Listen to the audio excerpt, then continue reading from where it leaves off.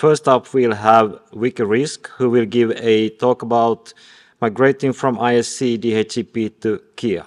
Welcome to the stage, Vicky.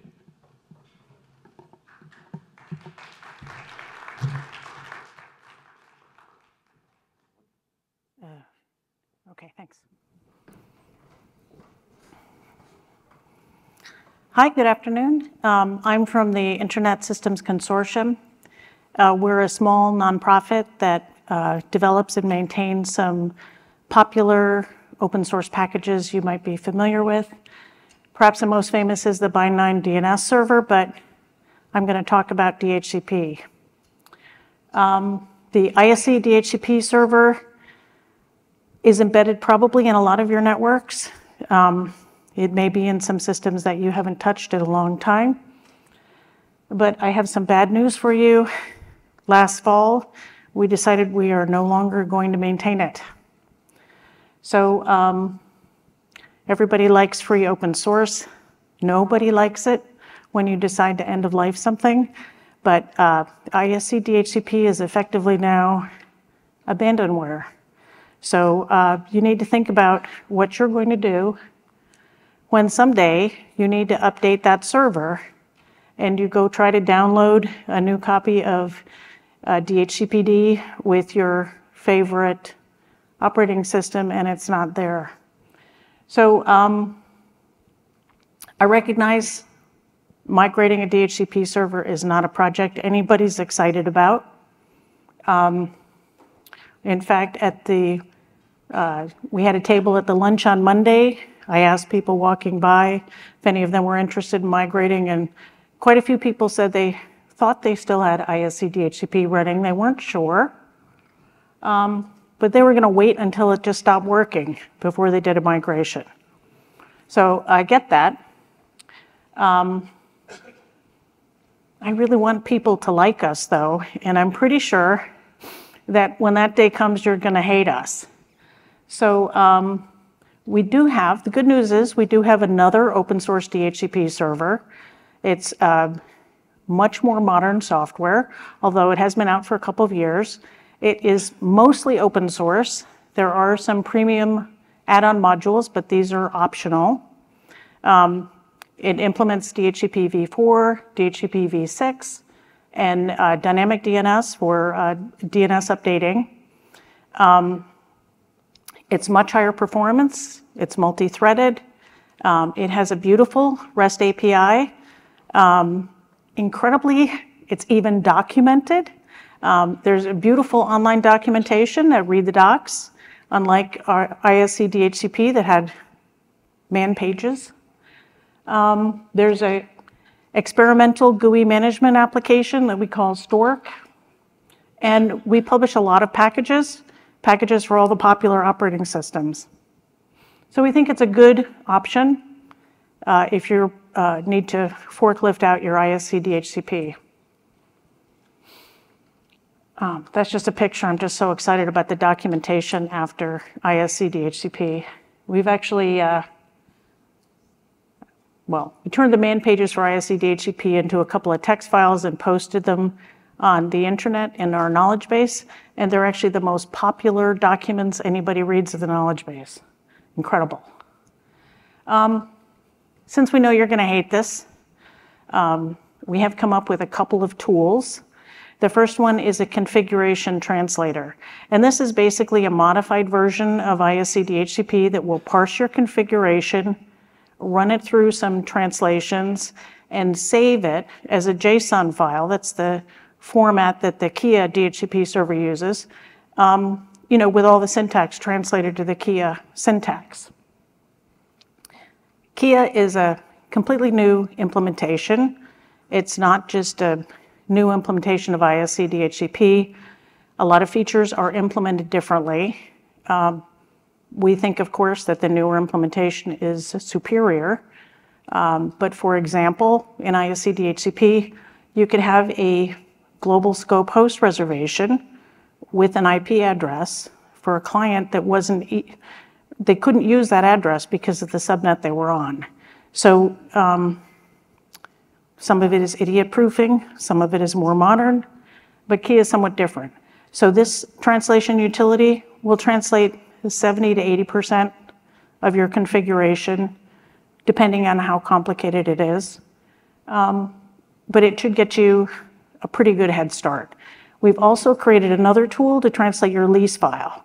So when you're right at the point, you're ready to switch over, you can take a file that has recorded all of your current active leases from ISC DHCP, run it through this other translator. It's a Python script. And then you can load that file into Kia, and your clients can just renew their same address from Kia. So I have a little recorded demo. My whole goal for this presentation is to convince you that attempting configuration translation, super easy, it breaks nothing, it's completely offline. You might as well try it. Might not hurt. So you just go to the site, dhcpd.isc.org. Please be gentle, it's sort of a primitive page. We literally put this web page up over the weekend. You select your input file, the dhcpd.conf file, and click a little button to migrate it. And right there, you have your output on screen. If you go through it, you'll see we put in a lot of comments. Occasionally, the comments will actually reference an issue in our GitLab. So this one here references issue number 236 in our Kia GitLab. So we go over there, look at the list of issues, look up number 236. And it just tells you a little bit about how this feature is different in Kia than it was in isc.org. The advantage of this is, of course, we can update these issues without necessarily re-releasing the software. So then you can just do another migration. This one is for V6. You have to pick if you're going to do V4 or V6. This will look fairly similar, except you've got V6 addresses in it. At the bottom, you'll see some other error messages, output, basically just telling you what version of the tool it's using. So you save the file. And what you'll have is a JSON file that you can load straight into Kia. We have put a limit on the size file you can upload. I think right now it's set at 10 megabits. If you've got bigger files than that, you'll have to break them into smaller pieces. We do have, you can run this locally. You can download the software and run it yourself if you prefer. We're not saving any of your data. Every 10 minutes, we destroy the container, create a new container. If you read the web page, there is an option for you to share your data with us if you want. So for instance, if the translator doesn't do very well with your file and you feel like sharing it with us, if we can figure out how to translate more of it, it will improve the tool over time. Here are some more references. The first is a web page where we're just adding any other clues that we get that we think might be helpful for migrators. The second link is the tool we just used, dhcp.isc.org. Then there's the link to the Python script for the lease migration, although that's a later step. There's a link to the Kia documentation at Read the Docs. And if you never heard about the end of life, that very last link is the blog post, one of the many places where we announced the end of life last year. So that's it for my talk. I hope that somebody tries the tool. I hope that you don't wait until ISC DHCP stops working in order to look at your options. Thank you.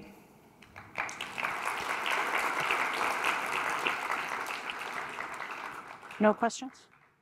So Vicky, there's a question over there. Abbas Mohammed from Blue Cat Networks. So what are the differences between the Kia and the old ISC D?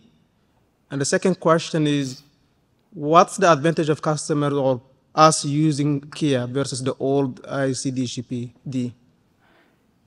There was a guy earlier who said that's a 2-drink minimum question. I really like that. I mean, I'd be happy to talk to you about it offline. There are a number of differences. We have some knowledge base articles that explain it. Kia is more modular. We have separate daemons for v4, v6, DDNS. We have a plug-in model where there are dynamically loadable modules that implement some of the features. There really are a lot of differences.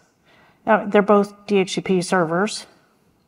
The failover in Kia is ISC DHCP implemented an IETF draft for DHCP v4 failover.